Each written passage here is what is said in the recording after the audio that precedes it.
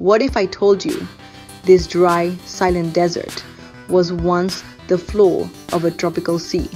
Around 110 million years ago, during the early Cretaceous, Central Australia lay beneath the Eromanga Sea, a warm, shallow ocean covering parts of Queensland, South Australia, and the Northern Territory.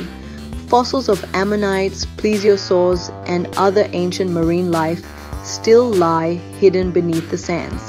And deep underground, the Great Artesian Basin stores water left behind by that long-lost sea.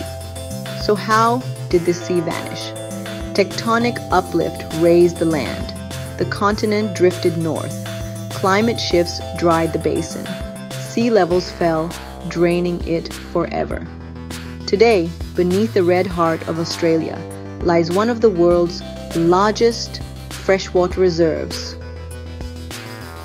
a silent ocean, locked beneath the outback. Trivia time.